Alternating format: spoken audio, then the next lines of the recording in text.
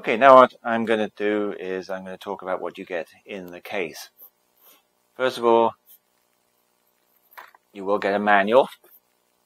It's quite in depth and it's actually quite a good manual. There are a screwdriver, some extra blades for you. There's also a memory card for the drone in here, warranty card, etc. And then you get assorted cables for connections and charging. You'll get a couple of batteries, you'll get a main remote, and you will get the drone itself. Okay, let's take everything out and open everything up. Firstly, the drone itself, take off the protector off the blades. You simply open up the arms fully, like that. I will note in the back there is the slot for the SD card. It pops right in there, clicks in, and then click it and pull it to get it out. The battery simply sits in there with the prongs up. It slides in, push it in firmly, and to pull it out you push it on these two little springy clips on the side and it will pull out. Now, to charge the batteries, if you press the button, it will tell you how much charge you have. Of course, 4 full lights means it's full. To charge it, you're going to put the battery into the drone and connect C-type charging cord up to the drone. The drone charges the battery. When you get 4 lights, it means the battery is completely charged. Also, it's also a good idea to take off the gimbal guard before you do anything. Simply just pull it and work its way off, just like that. If you start the drone up with the guard on, you can sometimes mess up the gimbal. Next, you have the controller. You're going to simply open up the controller, pull out the bottom like that, and then underneath you get the sticks, and you just take them out and screw them in just like that. To charge the controller, on the left hand side there's a little tab you pull back.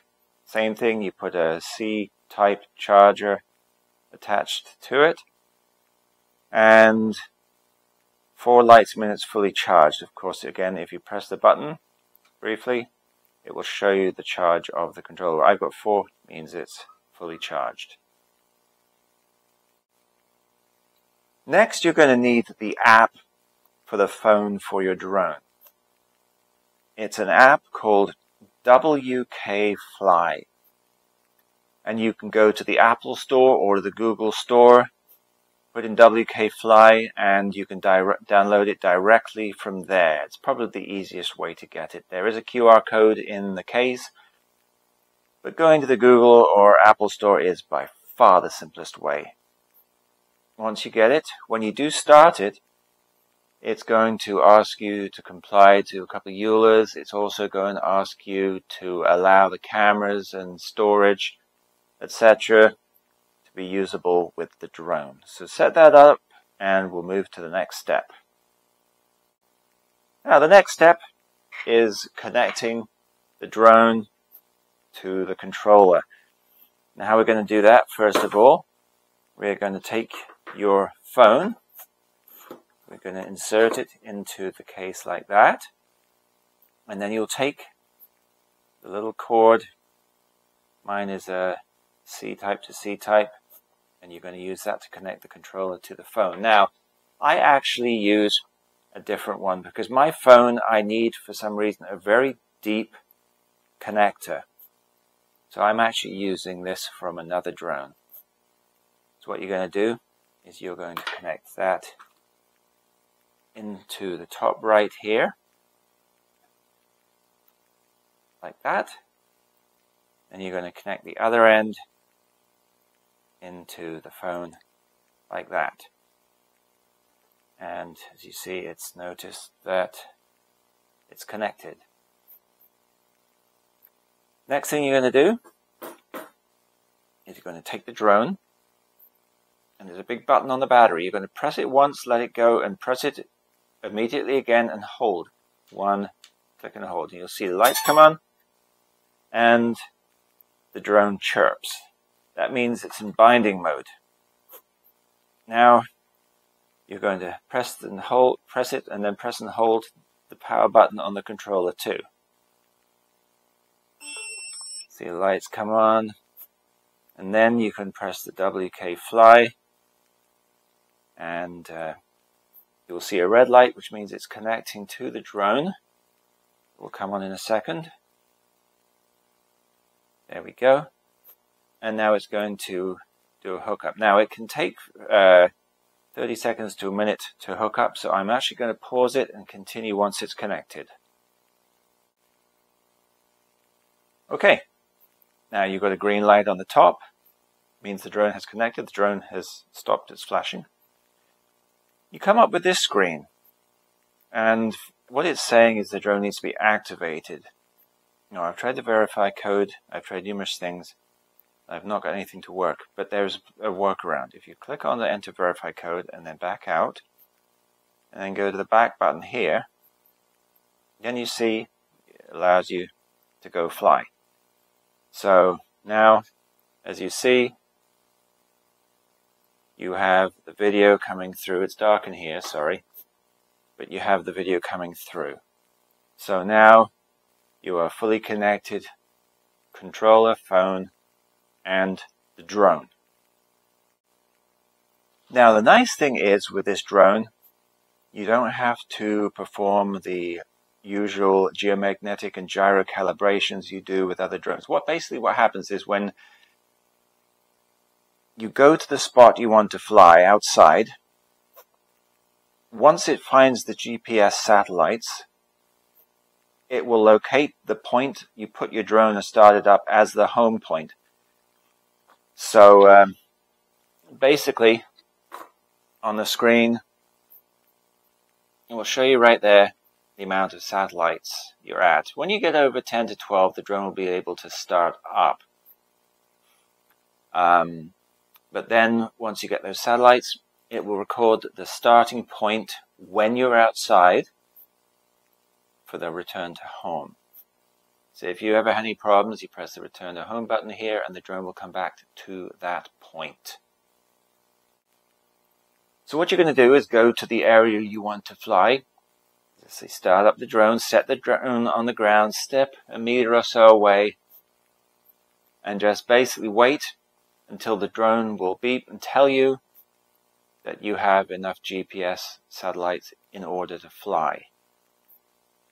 Once that's done, you simply pull down on the two sticks. As you see, the drone will start its rotors. And then simply all you need to do is just push up on the stick or use the automatic takeoff, and the drone will fly. If you use the automatic takeoff, it will fly up to a couple of meters high and it will hover. And roughly the same with the stick, but it's if you keep pushing, the drone will keep going up. And the same thing when you come down, you can push the stick all the way down and the drone will come down and land. And once you've taken off, the automatic takeoff will become a return to home button. So you have to land manually every time. Now, I know you're all excited about the ability to be able to throw the drone and have it take off. I think this is awesome. Now, I'll let you know, if you use this function, it will use the controller as the home point. So if you throw the drone and you fly around, you have a problem, you hit the return to home, it will return very close to where the transmitter is. So wherever that is, it will return to home. Now, to allow it to let you throw it, you'll put your hand underneath, covers the sensors, and then you tip the drone down. And then you hear that beeping sound. You have 10 seconds in which you can throw the drone up into the air, and it will start the rotors and hover. Of course, I'm not going to do it inside. It could be a little disastrous, but it's actually really easy. So you just put your hand underneath. You're going to be covering these sensors. Wait till it beeps and throw away.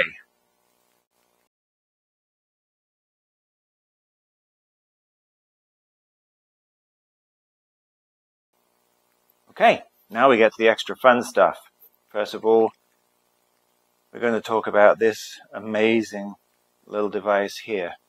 This is a hand control. You can completely control the drone with this. And it's also got voice control as well, which I haven't tried, but from videos it looks really good. Let's connect this.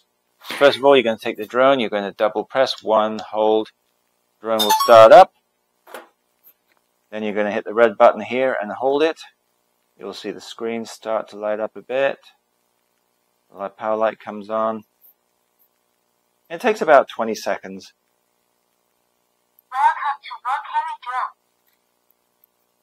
It's good because Attitude mode. Please pay attention to flight safety. it keeps you well informed about what's going on. So it's good. Now you see I'm connected, and you can see. Check test. Ready to take off. GPS mode. So you can actually see what's through the camera, and you can actually talk into this. You say, "Hello, drone." What can I help you? And then there's a list of things in the book that you can read over, and you can tell it. I'm not going to say anything because I don't need the drone flying in my apartment. I've got to watch what I say. If you need any more detail, there is going to be a... Excuse me. There's going to be a longer video which will go more into depth on this controller and also the other main controller. Give you a little bit more details on how to use them and also how to fly if necessary. Now comes to the headset. Now this is a little bit more in depth to set up. What you're going to do is you're going to have this turned on.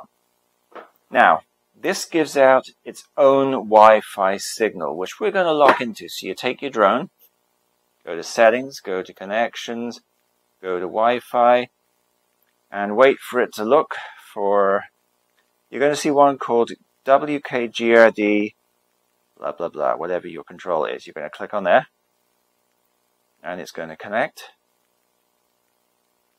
Checking the quality of my internet connection. Connected with our internet. So now we're going to shut that off. Now we're going to open up the WK Fly. And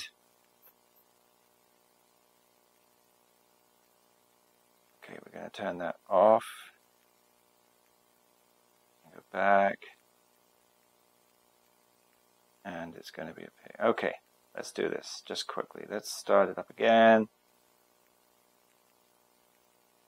And we're going to back out and go fly. Now,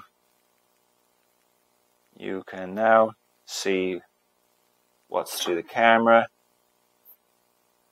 with it being connected Wi-Fi to this. You can get the occasional hiccup, but just you back out on the screens and it will work fine. Now, you need to go into VR mode. So you're going to click this button, you're going to hit VR.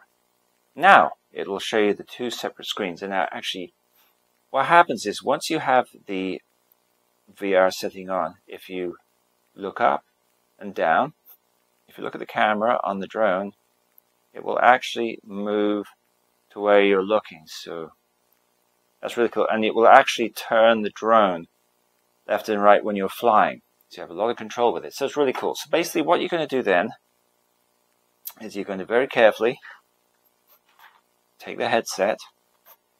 There's this tray in the front. You're going to very carefully lower your phone firmly down into the tray. And try and keep it even between. Then what you can't see it from here, but what you're going to do is you're going to be able to see the through the camera right in your vision. And same thing when it's in, you're controlling the camera and controlling the drone.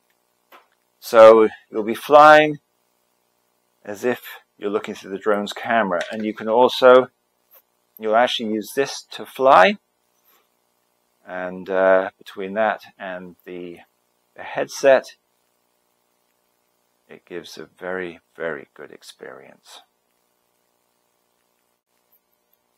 So it's all actually a very simple setup. This drone makes it very, very quick to get flying, which is one of the things I really love about it. But as I said before, if you do have any questions or need any help after this video, either you can watch the long video or you can reach out to the customer support team at the Bigley Brothers, and we will be most happy to help you. So again, have a great time flying this fantastic drone and have a good day.